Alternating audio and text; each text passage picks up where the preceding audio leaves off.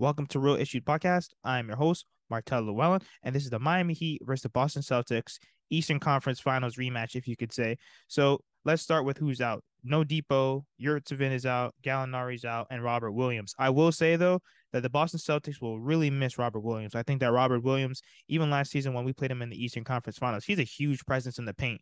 He's a guy where he always finds his way to block a shot, to be at the right place at the right time, to always at least have his hands up in any which way on the court. So I really do like Robert Williams, and I think that he should have got the Defensive Player Award over Marcus Smart because I don't really see Marcus Smart changing the game like how I see Robert Williams do.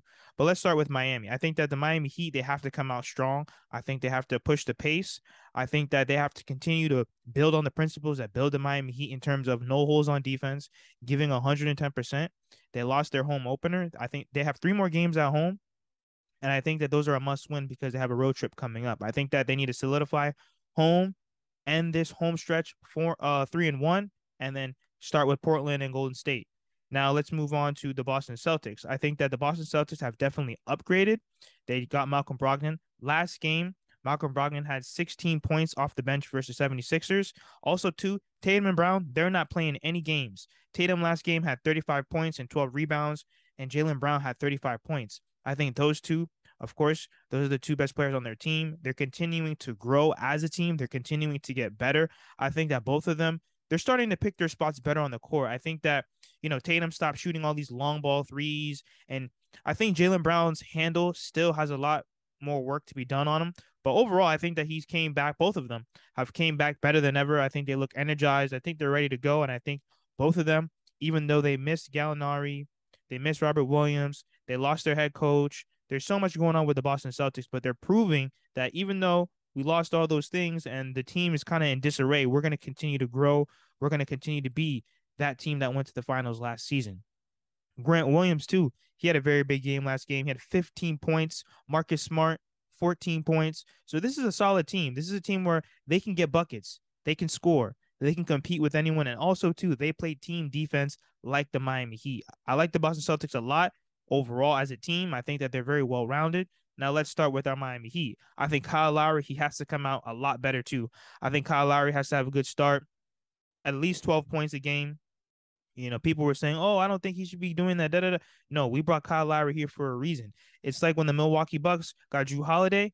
Kyle Lowry is our Jrue Holiday. He's our point guard. He's our floor general. Of course, he has to set people up, but he also has to be aggressive. He also has to look for his shot. He also has to try and get himself going throughout the game. Don't wait till the fourth quarter. Also, too, Bam Adebayo.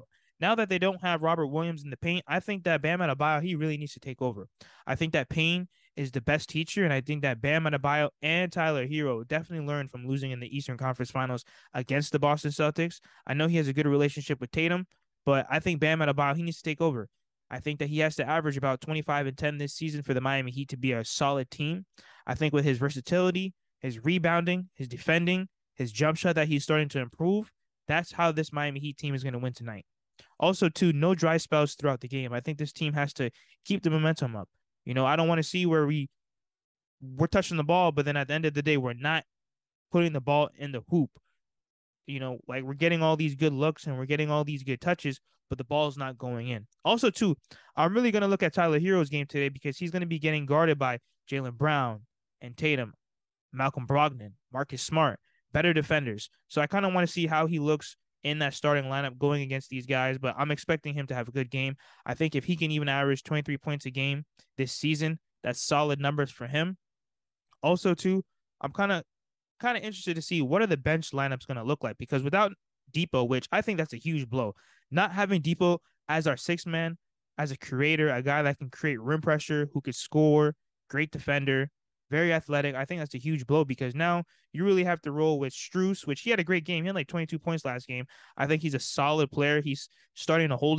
Also, Gabe Vincent. I think that Gabe Vincent, he definitely needs some minutes tonight. So with Highsmith, Strus, Duncan, also too, man, Dedmon has to be better. All this fouling and slapping and moving screens, man, I'm pretty sure he'll be gone by the trade deadline or at least when Yurt gets back. But like I said, overall, I think that the Miami Heat, they need this W. They need this win. I think that as long as they're able to defend on a very high level and play their hearts out and be able to score and no dry spells, I think that the Miami Heat should pull out this win.